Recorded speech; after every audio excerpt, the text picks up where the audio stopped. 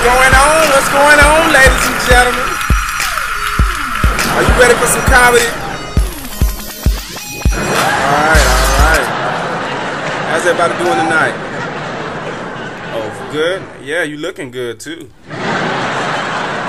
Alright, man, what's going on now?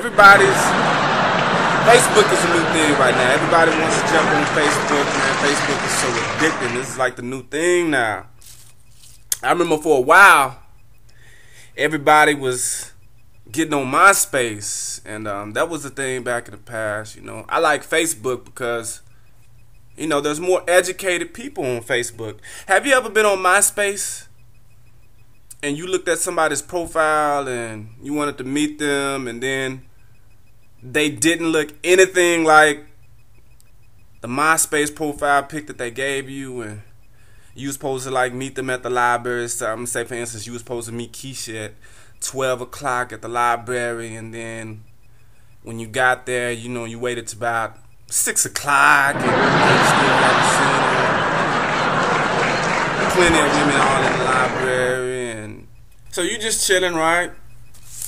Sitting at the computer, and you know, female walks up to you and she's like, is your name James?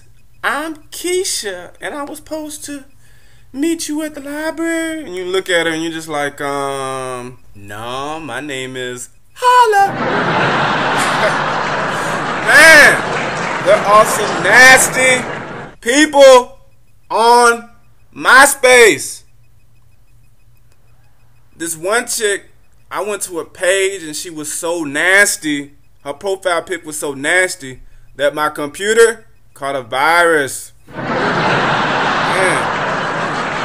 females are something else, man. I'm telling you. Women are some strange creatures, man. Everybody was tripping off this R. Kelly video not too long ago. Yeah, it was back in the day. You know, I'm bringing up old stuff.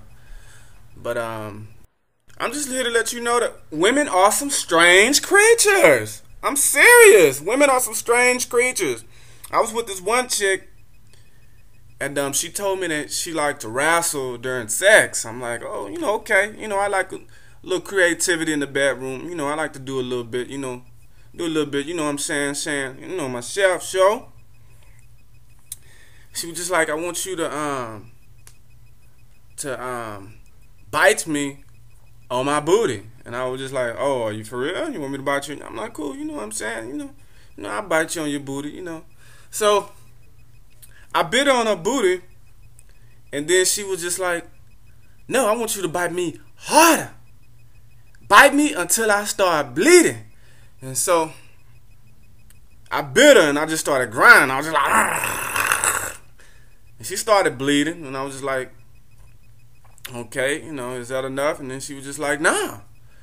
You know, I want you to go to the kitchen, get some salt, and pour salt in my wounds. And then I was just like, hell no, this chick is off the chain. Man, I'm telling you, women are some strange creatures. I'm telling you, man. Man, I got arrested the other day. This white girl, she told the police that I was a serial killer. I'm like, are you serious? What did I do? She was like, you ate the last box of Lucky Charms. Man, I'm telling you. And women be trying to front like they don't like eating cereal. I'm like, whatever. Anyway, yes, I'm an English teacher too. A lot of people don't know that. I do a little bit of everything. I do comedy, basketball, rap, produce, fix computers. I do it all, man. But you know, being a teacher is one of my many passions. I teach English literature, and when I introduce myself to my class, I don't know whether I'm teaching English literature or comedy. As soon as I walk into the class, as soon as the students walk in, I'm like, hello, greetings, good morning. This is English literature, and I'm your teacher, Mr. Willie. And the students, they can't believe that. They're like, say your name again. Is it Mr. Williams, Mr. Willard, No, it's Mr. Willie. No, no, no, no. Your name can't be Mr. Willie. Your name can't. Yes, it's Mr. Willie. So in order to quiet the kids down, from now on, when I walk into the classroom, I just walk into class butt naked, and I just be like, "Greetings, good morning, class. This is English literature, and I'm Mr. Willie." Woo! Man, I'm telling you don't have to be able to speak correct English to get a job.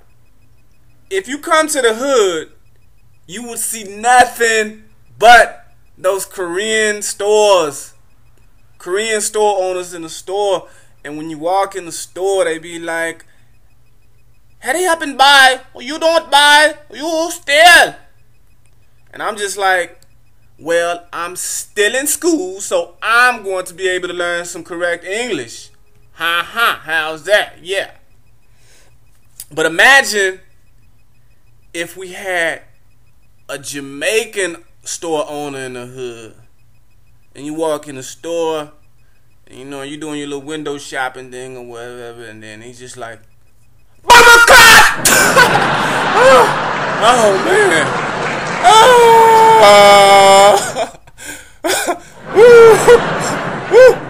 Man, okay. Tell him, let's get back to this Facebook thing, man. I'm happy to be on Facebook. MySpace, man. I don't know. Anyway, I was talking to this one girl, and she was just like, "You know what? You look good at an angle." And I was just like, "What angle?" And she was like, "An acute angle." Jay Greer. Peace. I'm out.